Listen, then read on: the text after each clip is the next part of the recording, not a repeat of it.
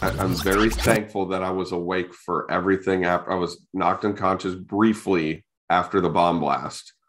I don't remember flying through the air, and I don't remember actually hitting the ground, but I remember waking up on the ground, still hearing rocks falling, rocks hitting the ground, rocks hitting metal. So it sounded like a hailstorm, seeing my injuries, hearing my friend next to me fighting for his life.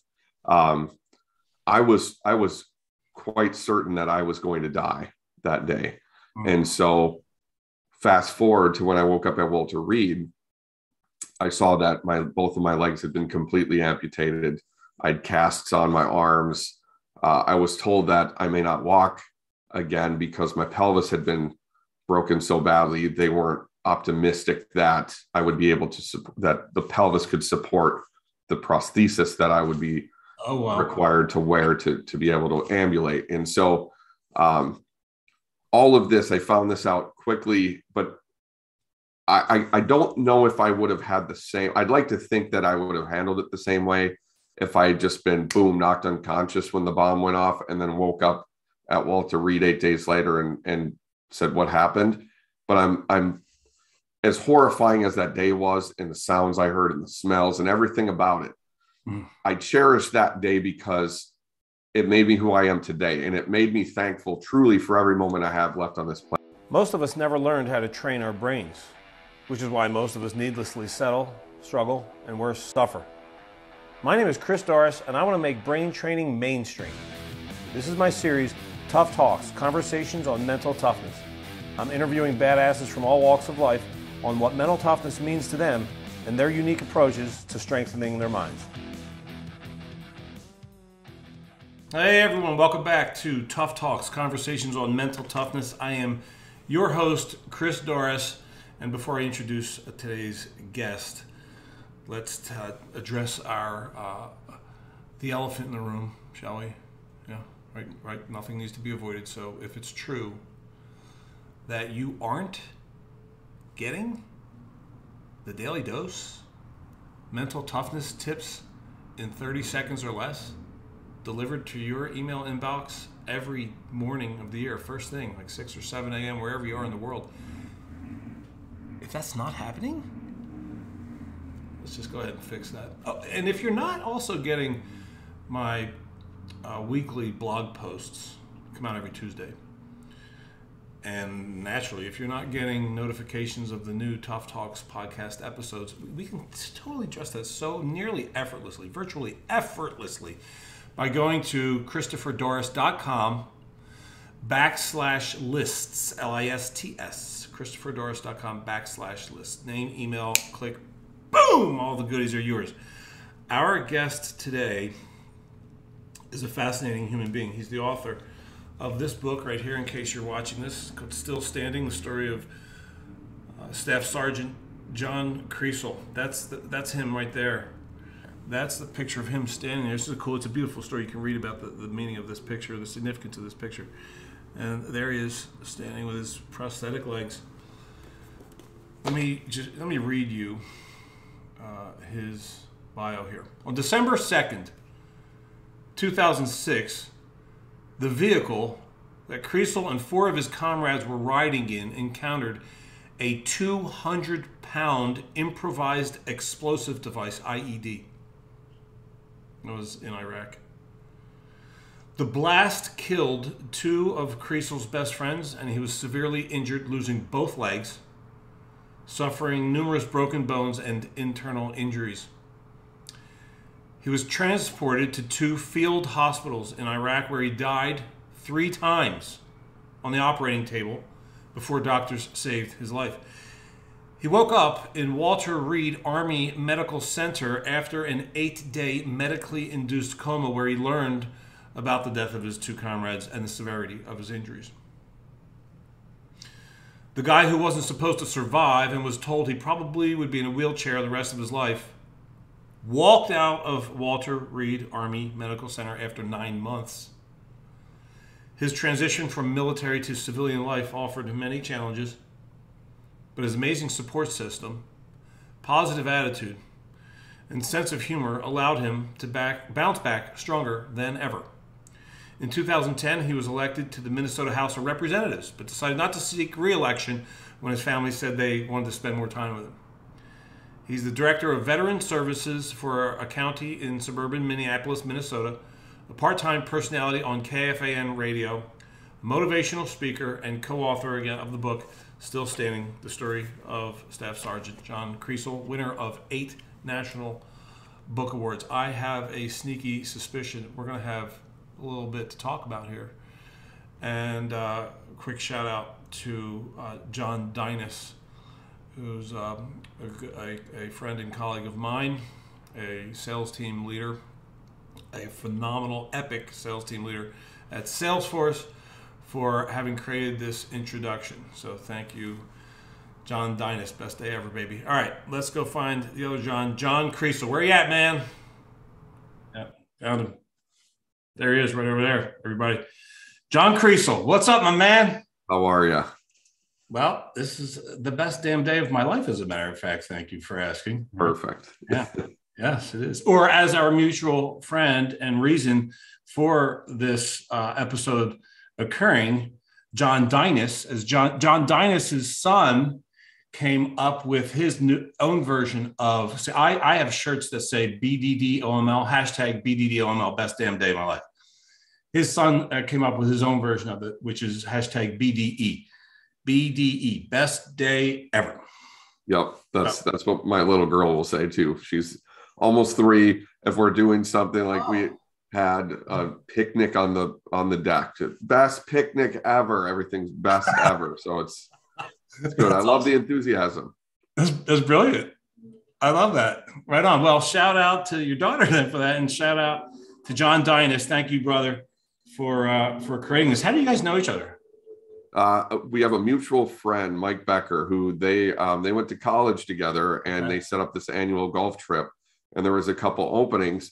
So Mike invited me and one of my close Army buddies, Tim Nelson, and we went on this trip. We didn't know anyone except Mike, and now I feel like these guys are family with me. Like, they're awesome. We look forward to that trip every year. The May Day Golf Classic. We travel somewhere in the U.S. and get the heck out of Dodge and have a great time. Wow, that's cool. So where was this one?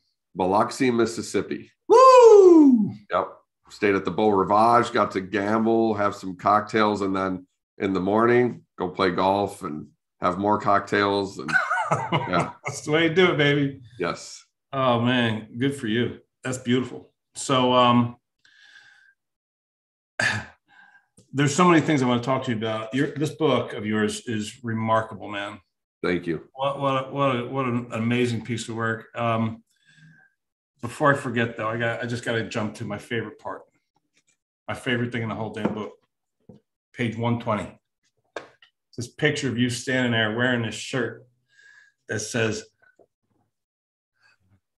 Leg story, $10. That is so good. I laughed so damn hard when I saw that. I got to ask you, how much did you make off of that? Well, now the speeches are much more than $10. So I've upgraded. I could get a different shirt now. Did it work though? Yes. Oh yeah. There'd be people, and I didn't ever charge, but it was more of just like an icebreaker conversation, because still I wear shorts all the time. Otherwise I shred pants. I'll wear pants if I need to, if it's a special occasion, wedding, whatever. But there will be people that, usually kids, will say, "What happened to your legs?" Oh my, or they'll go, "Mom, look, his legs." And the parents, 9 out of 10 times, they're like, "Oh my God." They're like, "Don't, what are you doing? What do you?" And I'll say, "Do you have any questions?" Like, what, I want to make it nice and easy for them. It is very, they're cool legs, and I'm very different, and that's all right. Kids, that's the great thing about kids. They call it as they see it. And man. So I end up answering a lot of questions, but I enjoy the heck out of it. Do you ever mess with the parents, even just for a second, and go, "How about some discipline? How about some?" No, but I've messed with kids. I've messed with kids, like if it's a teenager where they know better, and sometimes, like, what was the one? I think they were bordering on the age of knowing better, but maybe not. And they were like, "What's wrong with you?" And I leaned in, I said, I didn't eat my vegetables. And, Oh, so great. and the kid was like, oh yeah, I bet they that was 13, 14 years ago. I bet that kid eats all of their green beans, their broccoli, whatever. Changing lives, man. That's what we do. Amen, baby. That's it. That's the calling, right? And using humor, man. There's so much, such great intelligence and levity, right? And humor. And I want to get back to that. That'll come up because I'm going to ask you some how questions, because what you're doing with your reality is absolutely remarkable. I presume you're really busy because I know I requested to cancel because I had some strange facial growth because of my vanity. I didn't want this cold sort of be popping, the last time we were scheduled. So, I requested like the day of, which I don't do normally. So thank you for your graciousness, but you were busy. I gave you a few times, like, no, I'll come back from Denver. No, I'm going to be away that weekend. So you got a lot going on. So you have an active speaking schedule, I presume. Yes, active speaking schedule. And then May just ended up being one of the largest travel/vacation months I've had. My wife and I got away alone a couple times. I love to travel, but yeah, there was a lot of speeches in May. So yeah, it's a blessing. I'm busy nonstop. I have a full-time job, and then I do my speaking. I have a small radio presence. An appearance on KFAN here in the Twin Cities every week. That's cool. So it is, I like to be busy, and I definitely am busy right now. Yeah. So as I was researching you, and again, I want to hold up. So some people listen to this on podcasts, audio. So the book is entitled Still Standing, subtitled The Story of SSG Staff Sergeant John Kriesel. Yes. And as I was reading it and I was studying your online presence, your website's amazing, by the way. It's really, really phenomenal. And so is the video on your LinkedIn. That's badass. Thank you. That's really badass. In fact, I want to get to it later. There's something you said in there that's pretty critical. So good stuff.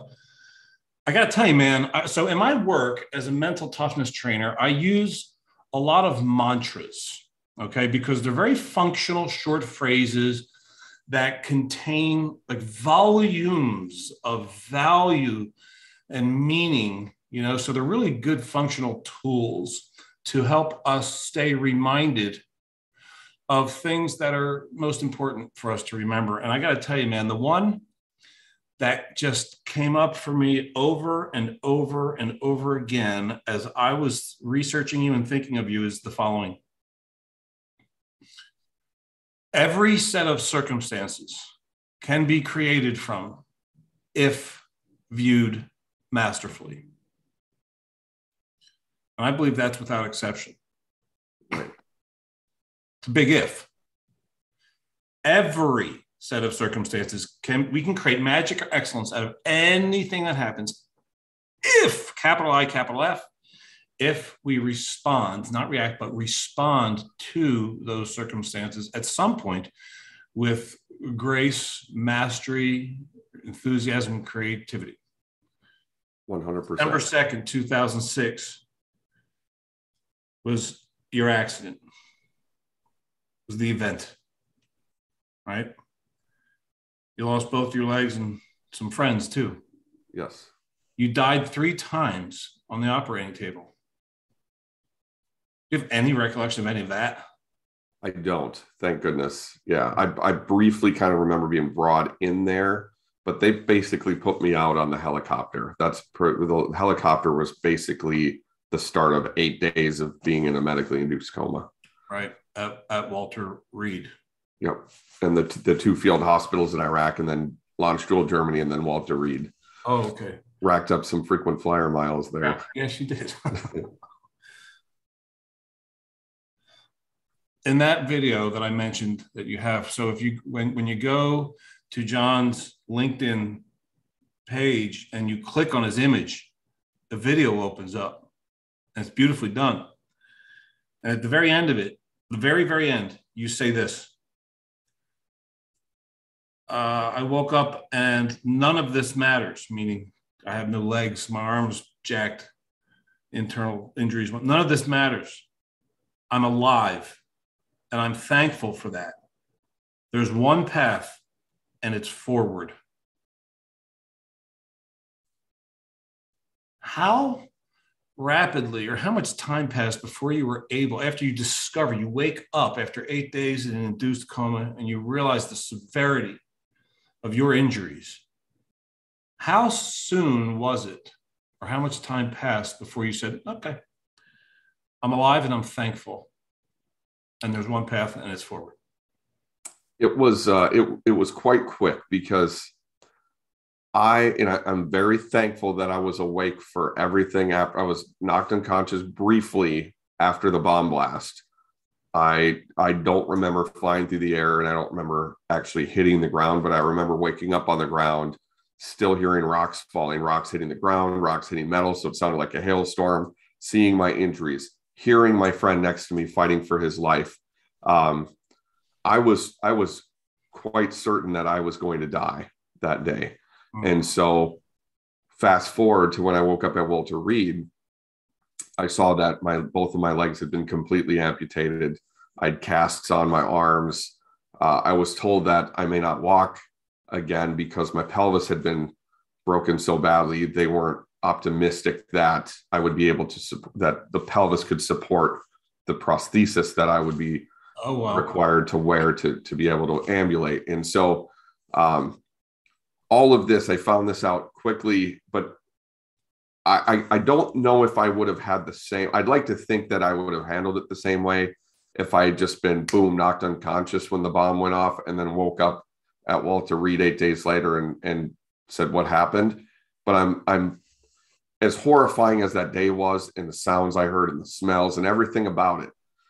I cherish that day because it made me who I am today. And it made me thankful truly for every moment I have left on this planet. And so that's why when I woke up at Walter Reed, I feel like it was easier for me to really have a sense of reality at that point and deal with the situation I was in, and not really fall into that trap of poor me, or I wish this didn't happen, or I wish this was easier. What we can wish all we want. That's not the reality. And that's not going to change the situation. I had to come up with a plan and focus on moving forward. Otherwise, I was going to be wasting that second chance at life that two of my best friends did not get. And so truly their sacrifice on that day and my memories of that day made me really put things in perspective for me. But you didn't have to. And I'm going to slow this down, man, with your permission, because I think this is the thing. I promised my Tough Talks Tribe audience that they're going to walk away with every episode with a thing. They got a thing, right? Thing to go use that'll change the way they're experiencing reality, to make life easier for them, make life better for them, strengthen the way they interpret reality. And I really think that at the core of this very bit of this conversation is the thing. You didn't choose to be Lieutenant Dan and be from, if you're not getting the reference, it's Forrest Gump. Yep. Right. And he comes around and visits. He visited my room. Gary Sinise did. He goes through. Gary Sinise did? Yes, he has a very active presence at Walter Reed. So that movie changed him, having to get into that role. Wonderful guy. But anyway, go on. So I just had to toss that out. That's so cool, man. It's very cool. Yeah, he's a very cool guy. That's so great. That's so great. So his character, Lieutenant Dan, didn't respond. He didn't respond the way you did at all, right? In the movie. Correct. Yeah. He went the other extreme, which is understandable. Correct. Yes. I haven't done any research on it. Maybe you have some insight into it. Like, what are the odds? Like, what's the percentage of people who have accidents similar to yours and Lieutenant Dan's, and how do most of them respond? Do you have any? I think from personal experience, seeing it, I was on the amputee ward 57 at Walter Reed, back when it was Walter Reed Army Medical Center. It's now since that's gone, and they built a new fancy one down the road. But when I was there, Ward 57, if you were missing a limb, you were on that ward. And then during our physical therapy and occupational therapy each day, which becomes your job You're surrounded by people missing limbs. Someone might be missing an arm and a leg, or two legs and an arm, or a hand, and almost all of them handled it very similar to how I did. I mean, when I saw them, I wasn't spending time in their rooms, because you have your tough days, of course, and we would encourage each other. So if someone's having a tough day, if someone's missing one leg below the knee, they'd be called rug burn or paper cut. And they'd be, the gallows humor, but it works, and if you're sitting there kind of sucking wind, having a tough morning, not giving it 100% in your PT, the guy in the bed next to you is looking over going, let's go, cupcake, come on. And you motivate each other. And so that sense of humor, that kind of grim, that gallows, dark sense of humor, and then the people around you with similar but different experiences and injuries, we all helped each other get through it. And everybody seemed to have the same really cheerful, uplifting, just kind of, hey, I like playing slot machines, and it's fun when you hit free spins, because you're getting these spins and you're not having to put more money in the machine. I've been on free spins for 15 years. And I think that's the way that all of these guys and gals look at it as well. I like that analogy a lot. And so you had that real deep camaraderie. You referenced that in the book, your incredible support system, sense of humor as well. You referenced as like some of the reasons that you're able to create. It's still a choice though, right? It's still a choice. Yeah. It's still a choice. It doesn't matter how easy, so the people around you helped you and you helped them. Yes. To do something that's very critical to all of this, which I suspect is probably central to a lot of your messages when you speak, which is the choice. Correct. Right. And that we can't control the things that happen to us, but we always can control how we respond. And that's really, I didn't want to be known as the guy without legs, which, I mean, I am, but I wanted to be defined by how I responded to it. Because there are a lot of people that look at it and they're like, how are you always so happy? And how are you always so like smiling and having a great time and doing this? Those are great questions. And it's a very fair question. In the fact that I'm, referring to the fact that I'm doing this despite missing both legs. Uh-huh. But I look at it as and there was a speaker, and I wish I remember the name, but I heard a speaker, and it was another combat amputee, and they had responded when someone actually asked them that question directly. He had said that he didn't understand how people don't have a great day or don't have a great life with all of their limbs and without having to go through what they did. And I found it pretty remarkable. And I think that's just, it kind of goes back to that perspective. I'm so thankful. Every day I wake up, I'm reminded of what happened. I truly do not have PTSD. Thank goodness. The only PTSD I have is from the Minnesota Vikings in my first marriage. That's it. Other than that, from what happened to me, wow. I'm very lucky. I put in a lot of work in the hospital. They handled the mental health thing a lot better. But I think a lot of it was right off the bat. I realized how lucky I was to be alive. 2 of my best friends had died, so I better not sit and feel sorry for myself and complain. And if I want to get through this and get back to Minnesota and start my life again, I need to come up with a plan, and I need to work my ass off every day and put in the time in the physical therapy room, in the occupational therapy lab, all of that stuff. And it's people get the unknown is kind of scary for people, for a lot of people. It's that's what a lot of stress or anxiety is caused by not knowing. If we knew the outcome, there'd be some peace to it. What's going to happen. But by coming up with a plan, dealing with the reality and not the I wish this or poor me or I wish that or this would be a lot easier if I was only missing one leg. No, going, okay, here's what I'm dealing with. Here's my plan moving forward. Now I need to get my ass to work so I can get the heck out of here and get back to my life. It would be so easy for you to not choose that. So congratulations for the way that you not only decide to respond to your reality, which everyone would consider to be tragic, or maybe not. I don't know. It's like people like maybe Byron Katie might not identify it as tragic, but would support anyone who did. But and congratulations and thank you for the way that you choose to use it to help empower people. So I'm really interested in knowing, if it's even possible for you to articulate here for us as doesn't have to be concise, but I mean, like, what are one or two of the most important things that you want people to get, to understand, to know, to practice, to do, to take away from your experience? So when you travel all over the planet, doing your talks, what are, if you're going to like reduce it down, your message or messages, what are the nuggets? What are the golden nuggets? I think my first one is life is good, because it is.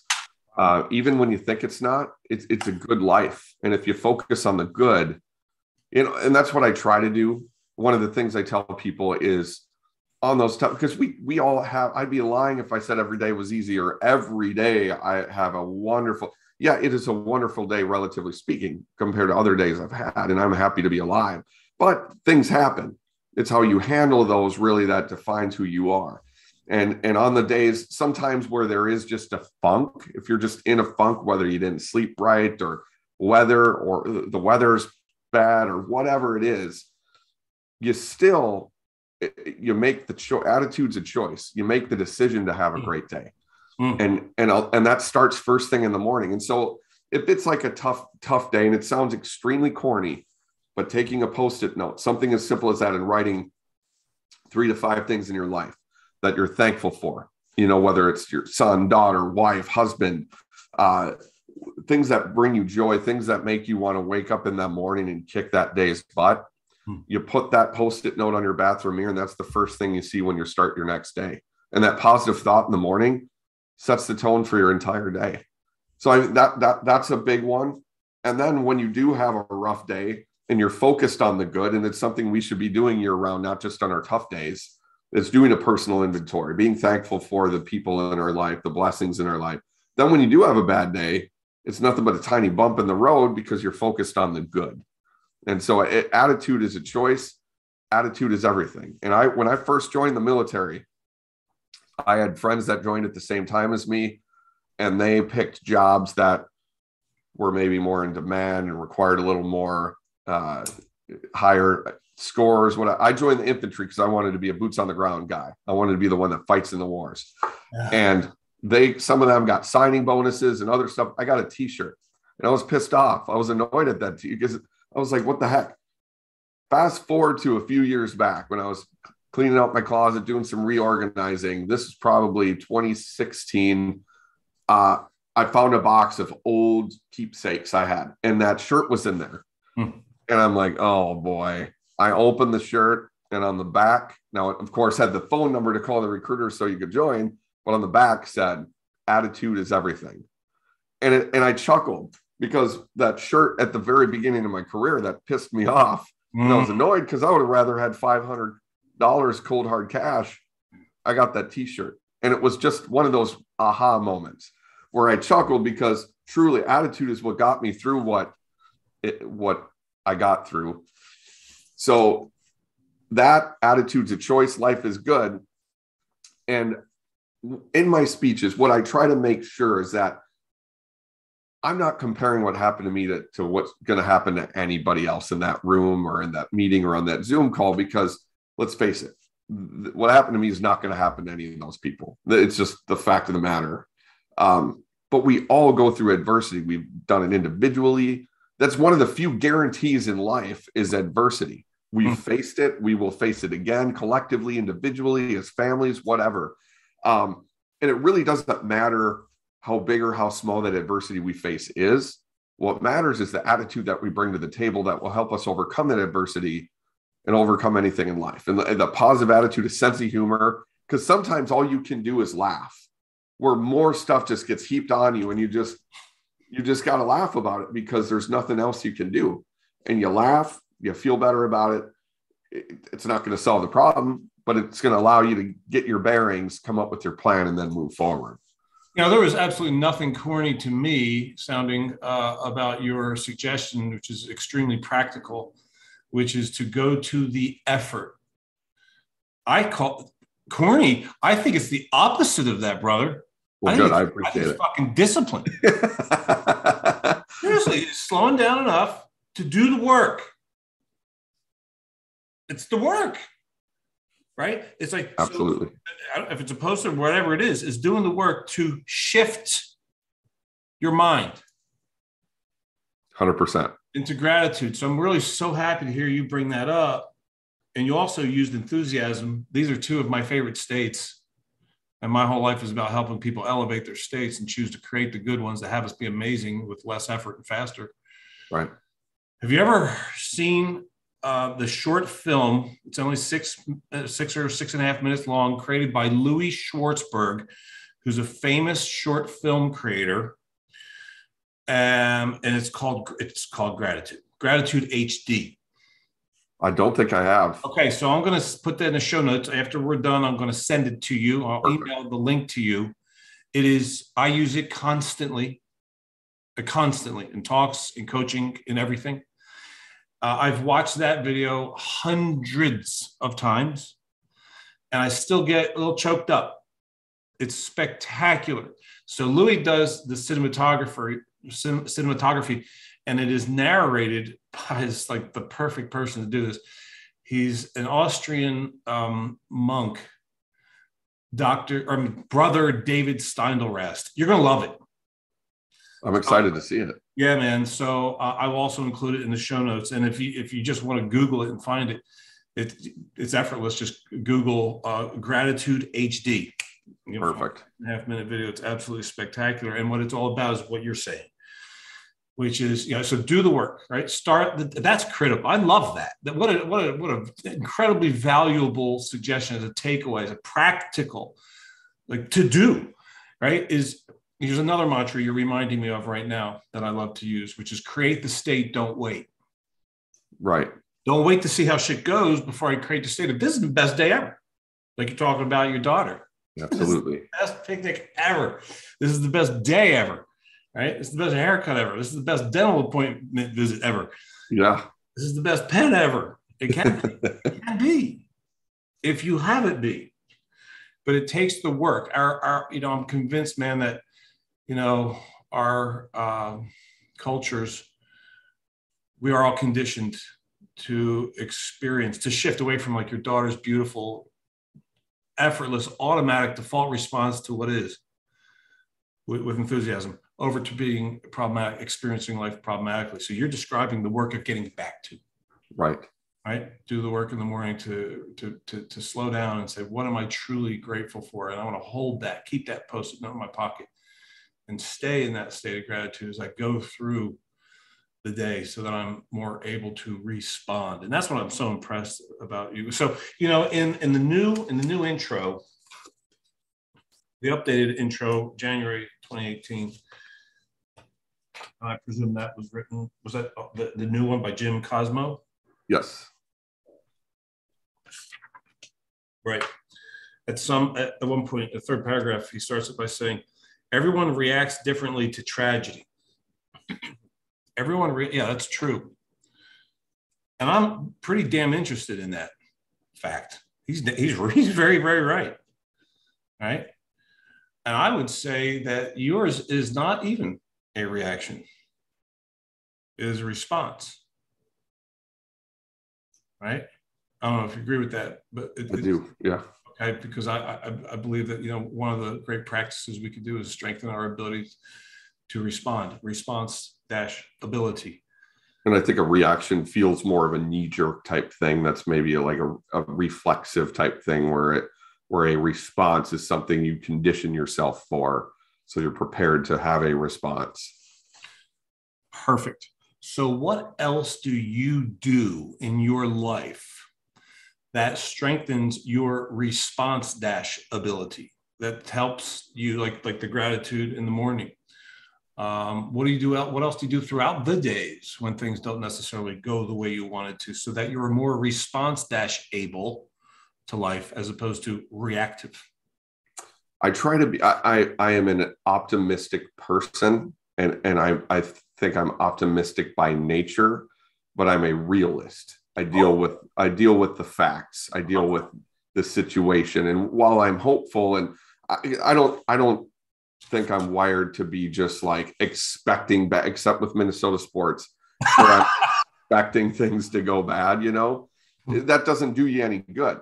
I would rather be hopeful for a good outcome, but anything I have control over, I'm going to do my best to make it the best outcome as possible. And wherever I can have enthusiasm, be prepared for whatever I face. Now, some things we're not going to be able to be prepared for. It's something that's totally out of left field, but I think our life experiences and most of all our mindset is what then prepares us for how to respond appropriately, because shit happens.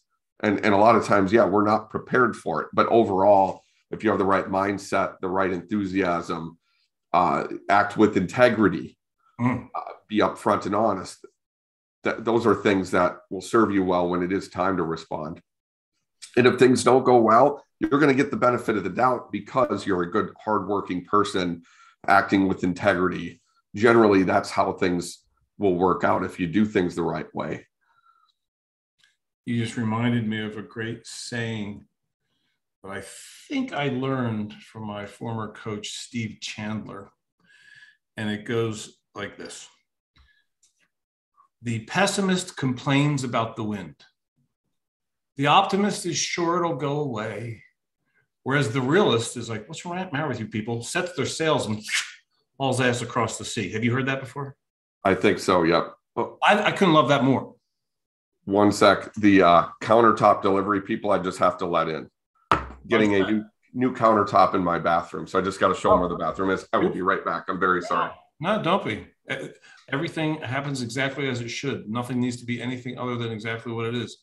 This is the best damn thing that could have happened. That my guest has left in the middle of a podcast recording. Best damn thing could have happened. Every set of circumstances can be created from, if viewed masterfully. Maybe this will be my inspiration to get new countertops as well.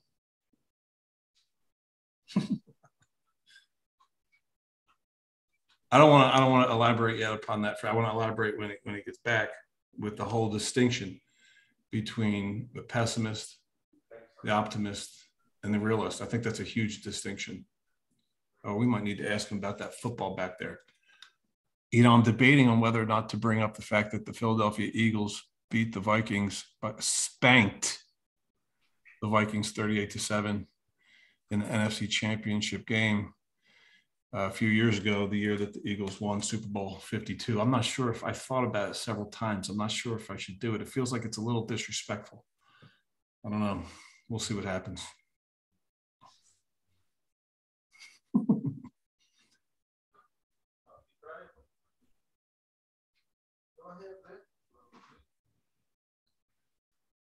I feel like this is a moment where it'd be handy to be a comedian, right? To have like a whole string of good jokes to tell. But I'm not, and I don't.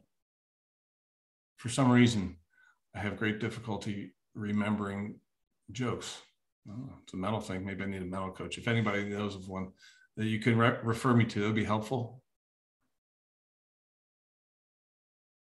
Yeah, and maybe now would also be a good time. This has never happened before. My guest just up and bounces. How fun. Yeah, you can look up Gratitude HD. If we have another 6 minutes, you can watch Louis Schwartzberg. Great video on that. All right, so let's talk about a couple of the words while we're waiting for John to get back. A couple of the states that he's brought up, right? Two of my favorite states ever, gratitude and enthusiasm. We talked about the gratitude. Enthusiasm, we have not. It might be my favorite of all available states, the human emotional states on the spectrum, right? Enthusiasm is profound. And it's also got a really cool name. Enthusiasm, the word itself, comes from the Greek word entheos, which translates into the creator within. How amazing is that? So when I choose, again, the operative word choose, right? When I choose to think my way into a state of enthusiasm, John, we're just breaking down the word enthusiasm. While you were gone, we had some fun. And we're talking about enthusiasm since you brought it up, and how the word itself actually comes from the Greek word entheos, which translates into the creator within. So when I choose to think my way into a state of enthusiasm by choosing my attitude, by choosing to be, grateful and excited about life, then I'm activating all forms of creative genius. So that's what we were riffing on here in your absence. How are the countertops? How are they looking? It's so far they look good. It's the same ones I have in the kitchen, so I didn't want to get too fancy. I wanted to pick the same color. Yeah. And of course, delivery window was between 1 and 5. I found out yesterday. And I'm like, they're gonna show up in the middle of our talk. But see, that's the best damn thing that could have happened. Absolutely, because my countertop's going to be it. The beauty, right, is you put me on the spot here, brother, to walk the goddamn talk. I was laughing a little bit because I was saying this has never happened before. I have never, and I don't want to edit it out either. I have never had a podcast guest go, "I'll be right back," in the middle of an interview. Yep. I'm very sorry. Don't be. Brag about it, because in fact, you can just say you're welcome to me, because you co-created an opportunity to literally walk the talk. Like I had an option there. I had a choice. That's all we've been talking about all day here, me and you, is choice, choosing how to respond to life. And you just gave me a choice. That was not premeditated. You didn't tell me, "Yo, man, just heads up, I might need to go answer the door." And I meant to do that. I forgot. I'm glad you didn't, though. You see how this is a gift. Right? The problem is the gift. It can be, that's another mantra. The problem is the gift. Asterisk, if you'll have it be. So you gave me the option. At first I thought, well, okay, now what? And I did struggle a little bit, because I did say to the audience, this would be a good time to be a comedian and know some jokes, which I don't. You could have made fun of me, talked about. I did it a little bit. All right, I'll come clean, because you're going to see this shit anyway. I asked the audience, and I wish I could have gotten responses and some advice here. I said, I thought a couple times about bringing up the fact that the Philadelphia Eagles happened to demolish the Vikings in the NFC Championship a few years ago. 38-7, yeah. I was going to say, what time was that game? I think it was 38-7. And that's the year that we won the Super Bowl. So I was debating on whether or not to bring that up. But it's all good. I watched your team win a Super Bowl in our stadium, the stadium I helped in your stadium. The legislature when I was the state representative. That was one of the pieces of legislation I worked on, and so I got to watch your team win a Super Bowl in my building. And it was a interesting day. Wow. So, all right. Well, let's just stay on that subject since we're talking about the Vikings. You had a very amazing experience. You were invited. So one of the rituals for the Vikings is they have this the Yaller horn. Yep. The what? What is it called? The Yaller horn. Yaller? Yep. Yaller horn. GJ. You tell the story. So it's old Viking mythology, that they blow the horn before battle. And so they have that at the Viking Stadium they had at the Metrodome and the now US Bank Stadium, and they have an honored guest blow the horn, but the Yaller horn before the team comes out of the tunnel. And so that I got to do that on December 2nd, 2007, which was my first Alive Day, the 1-year anniversary of the day we hit that IED in Iraq. And so it was awesome. I got to be on the field for it, got to do that. And then at the 10 years, and that the Vikings honored me, Tim Nelson, who was in the seat behind me when we hit the bomb, and then the Risted and McDonough families, who their sons passed away in the bomb blast. We got to be on the field 10 years from the date. Yeah. So that was that's beautiful. It was very cool. It's a Vikings organization. They're very pro-military. They're just and they're game day ops people. When they do stuff like that, it's awesome. Cried my eyes out on the field. Just that reaction, just being on the field, like the player looking up into the stands and seeing people also tearing up, and where it was just it was a lot, and just a special day. That's fantastic. I have a bunch of Vikings fans, so we have some good jibber jab going back. It's always light, and yeah, you're a kind crew. You know, you mentioned in the book, I guess it was the first Alive Day, which is a cool term, by the way. It's like that I'm still alive. I get to be alive. Yes. Is that the day that Bobby Wade caught a touchdown? I think he might, because it was against the Lions. Yeah, and it was 07. He was definitely on the Vikings at that time, because he made his way through the Bears, and then he ended up on the Vikings. I wonder if I know Adrian Peterson scored at least once, I believe twice. I don't know if he did. You said, all right, Minnesota, Tavares Jackson adds touchdown tosses to Bobby Wade. Sidney West, there we go. Andre Allison enters the books with a 103-yard kickoff return to seal the romp. Yeah, Adrian had, he ran 116 yards. Yeah. But Bobby Wade, when I saw Bobby Wade, I thought, oh, man, how cool, because I know Bobby Wade. I worked out with Bobby Wade, the gym right here down the street, Chandler. He's from here. Very cool. And his dad, Bobby Wade Sr., so that's pretty neat. Make sure that they get a heads up on this. That's awesome. Yeah. You got a Purple Heart. I did, yes. Yep, the medal you never want to be awarded, but it's an honor to receive. Yep, President Bush actually was the one that pinned it on me. Yeah, I saw that. You guys are boys. Yeah, that was, I got to meet him 2 other times too. Very nice guy. And just he remembered you. He remembered you. He seemed to, for sure. Because you can tell, and I was in politics, I get it. And everyone wants to be remembered, but some people expect to be remembered, and that's tough. So I don't expect to be remembered, and sometimes I get surprised in a situation like that. Yeah, he seemed to remember my condition the previous time, and he was just very cool, and it was unique. It was very interesting to be at the White House. We got a tour, and we didn't know we were going to get to meet him. This was like the 3rd time I got to meet him, and all of a sudden, they like moved people out of the room, whatever. And he came in, he was about to go get on the helicopter. So that room where they walk out of the White House, across the lawn to get on the helicopter, he came in and he had all the cameras and everybody leave. And you could see the emotion on his face. Mm-hmm. And there was like 10 of us, 10 to 15, maybe wounded warriors. And he had said that he's very sorry for what we had to go through.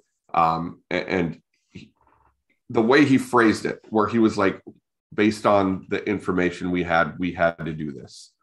We had to send you there. I'm so sorry you've all had to go through this. And you see the president, that these decisions weigh on him, and you see him as a person. We don't ever see that on TV because it's always press conferences and whatever. Right. And it's got to be all business, because you got to put on the front for the American people to show them everything's fine. But to see kind of behind the curtain, it's not a job I would ever want. That's for sure. You could see it weighed on him heavy, but he was just very cool. Good sense of humor too. He joked we're all wearing shorts and like polo shirts, dressed appropriately for the White House, but there was one guy missing an arm, and he was dressed like in a suit. And President Bush is going around chatting with each person. He gets to him. He goes, "What do we have here? Wall Street stockbroker?" It was perfect. That was a good impersonation right there. We've been giving that kid shit the whole time for dressing up so much. That's so funny, man. Yeah. That's great.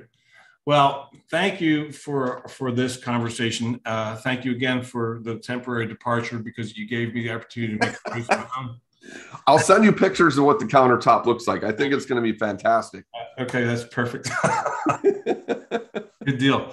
So where do we want to direct people? Your book is available on Amazon, of course. Still standing, the story of SSG, which is Staff Sergeant. Yes. John Kriesel. Available on Amazon. And you're available, obviously, you're traveling all over the country as a speaker. Yes. Yeah. My website is johnmkriesel.com, written beautifully on the whiteboard behind you. I'm on Twitter. I'm on Instagram. I'm on LinkedIn. all the social medias. But yeah, if people are interested in hearing my story, having me come out to your company or organization, go to my website, johnmkriesel.com, put in a request. My guy Jim will be in touch with you to work out details. But I love it. The key takeaway in it, I make sure, because if I go and tell people just the straight up story of what happened to me, it's very heavy and it's sad because it was an awful day and I lost two of my close friends. But I make sure to inject humor throughout, because that is what got me through the whole ordeal and got me to this life that now every day I wake up, I'm thankful to be alive and I appreciate my life. And so I try to teach people the lessons that I've learned without them having to go through what I did, but by doing so in a way that I did, by laughing when appropriate and injecting humor, because that is truly what got me through it and why I'm a big part of why I'm able to live this wonderful life right now. I'm a lucky man. Yeah, that's cool. And I also believe that there's a strong positive relationship between the attitude, the high states that we choose, and how lucky we get. I agree. I believe so too. I'm going to send you a gift. and I'm going to send it, and everyone gets it because of you. So because you're an avid golfer, I created a great audio program it's called The Edge, Mental Toughness for Miraculous Golf. So I'm going to send you a copy of that. Perfect. And I'll also put it in the show notes, so everyone who's a golfer who listens or watches this, you can get free access to that as well. Perfect. Compliments of John Kriesel. Brother, you're amazing. You're amazing. Thank you so much for having me on. This was a blast. Sorry again for the counter. No, man, I'm telling you, it's a gift. I would rate myself. I'm gonna give myself a pretty good, not an A+. I still have my own work to do. I'll give myself at least a B+ on how I responded to that. You'll enjoy watching it. I can't wait. You're gonna fast forward right to that. So what did he do? How did he do it? I'm gonna ask my team not to edit that out. That's people watching me do the work. All right, brother. Appreciate you, man. Thank you. There's another first. Gotta go get the new countertop. That was fun though. Yeah, right? That's like, I had a similar experience with Steve Chandler when we were doing an audio program where I was on, yeah. Phone call dropped. It was being recorded via telephone and the call dropped. So I disappeared. It was my call, my phone that dropped. And he made fun. So I was on the hot seat there. How'd I do? There was a little bit of silence. It gave us all an opportunity to do the work. So, what a neat guy, huh? Attitude is a choice. Life is good.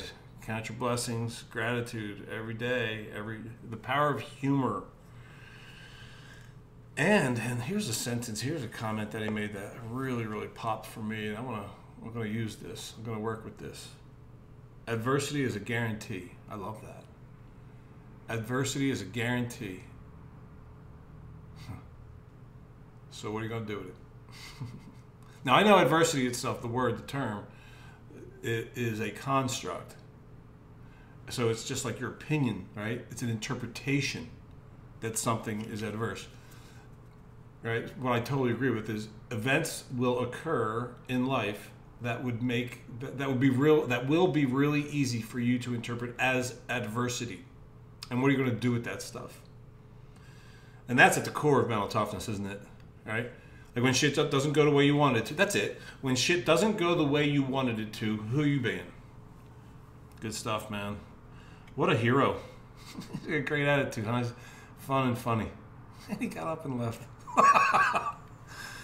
All right, everybody. Thanks, as always, for following the podcast, for tuning in to Tough Talks, Conversations on Mental Toughness. And until next time, as always, create miracles.